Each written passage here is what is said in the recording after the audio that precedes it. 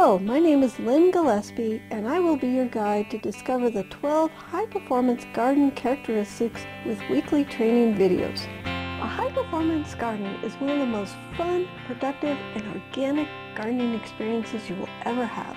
A garden that is enjoyable, weed-free, productive, and so very easy to achieve.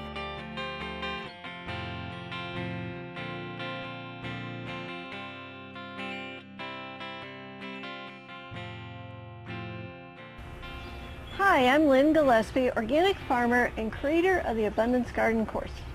We are here today to teach you about the high performance characteristic number 1, which is in harmony with nature. All high performance gardens are organic, and organic gardens will sometimes get pests and will need an organic solution to get the pests back under control. The beet leaf miner is a major pest for spinach, beets, and Swiss chard. The leaf miner lives in between the top and bottom layers of the leaves and is very hard to kill with sprays or powders, whether you're organic or not. The adult is a gray fly that lays its eggs on the underside of the leaves. Let me show you. I have a couple samples here. Alright, so this is how it all starts. Here's the eggs. This is actually a beet leaf, and you can see the little cluster of eggs here. And this is what the gray adult fly lays, and there's usually, I don't know, 10 to 12, up to 12 eggs in a cluster. Okay, so this is how it starts. This is the underside of the leaves. Okay, then the next stage, let me find you one. I have more samples here. Okay, here's the next stage.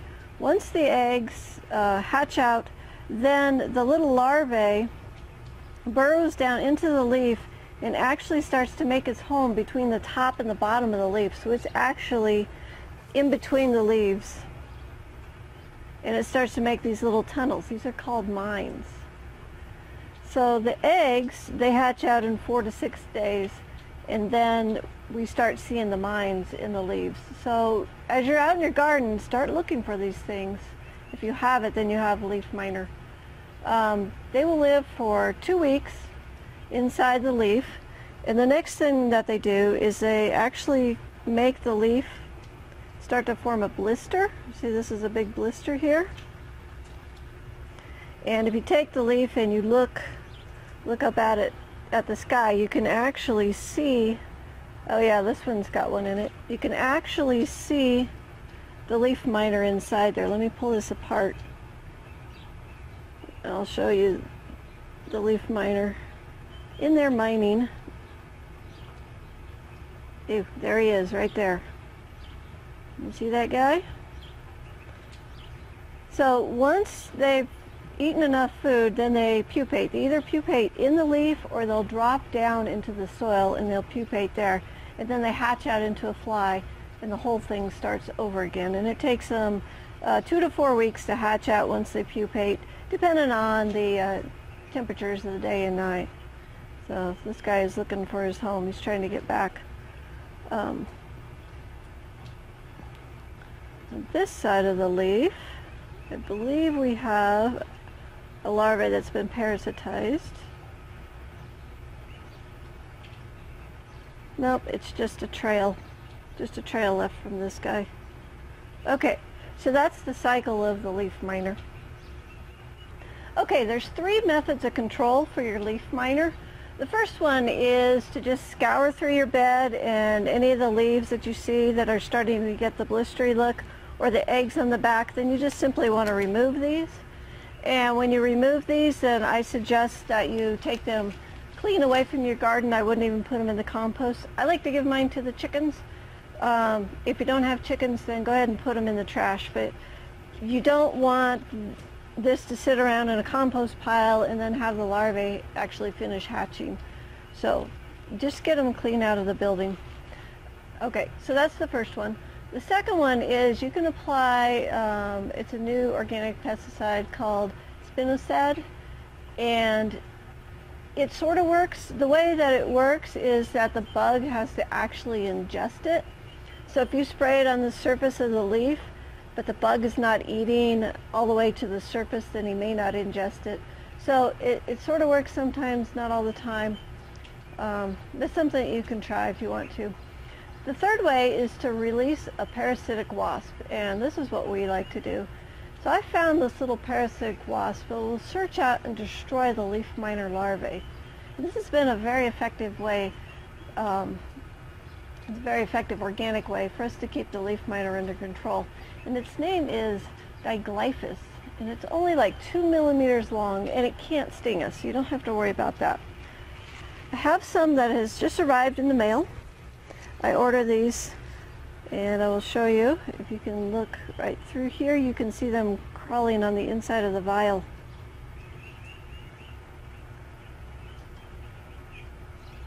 So the way that this little tiny wasp works is it hunts down the larvae that are in the mining tube. So it doesn't go after the adult, it goes after the larvae that is inside the leaves. What it does is it kills it, and then the parasitic wasp will lay its eggs next to the larvae. Then what happens is the larvae is dead, and in 16 days the wasp eggs actually hatch out and they eat the larvae, so that's their food source. These little guys, the parasitic wasps, they will actually pupate inside the leaf, and they will hatch out as adults, and then they'll fly around and find another Leafminer larvae that's mining in a tube, and they'll sting that one. So the whole cycle starts over again. These little guys can parasitize up to 300 leaf miners in their lifetime, and their life cycle is about 4 weeks. They're only active when it's warm, so between 60 and 90 degrees Fahrenheit is the best temperature for them. And you can tell that these guys have done their job when you're looking at the leaf and the tunnel stops and you don't get the big blister forming. Then you can tell that these guys have done their jobs. So they're pretty neat. I order these from a company called Hydro Gardens. They're in Colorado Springs, Colorado. The neat thing about being able to use the biological insects to control other insects is the fact that we don't have to use pesticides, and actually we can't use pesticides. So if we're releasing these guys into our fields, then the pesticides will bother them as well, so it's important not to do that. As far as release, can't be any simpler. You just open the lid, tap it, and they will fly out into the crop. And you want to put these on spinach, Swiss chard, and beets. That's where you want to release these. Okay, I hope you have enjoyed our little visit with the Diglyphus parasitic wasps, and hope you guys have enjoyed this video. And if you'd like more information about high-performance gardening, then go to our website, thelivingfarm.org. Thanks for watching, and I look forward to seeing you next week for another edition of the High Performance Garden Training video series. Want access to more videos like this? Click the link in the description below this video to join the High Performance Garden community for free. Community members receive weekly high-performance garden video trainings, articles, and trade secrets delivered directly to your inbox. Do you know anyone else who is frustrated and struggling with their garden? Share this video so they can begin to transform their garden into a high-performance garden too. They'll thank you later. If you want to transform your garden into a high-performance garden in one season, you can enroll in the Abundance Garden course, the only gardening course where you can garden step by step with your gardening coach. Click the link in the description below this video to learn more about the Abundance Garden course. If you have a topic you would like us to make a video about, please send us an email. Or if you have a gardening question, you can also email us at thelivingfarm@tds.net. I look forward to seeing you in the next video. May your garden be easy, fun, productive, and always organic.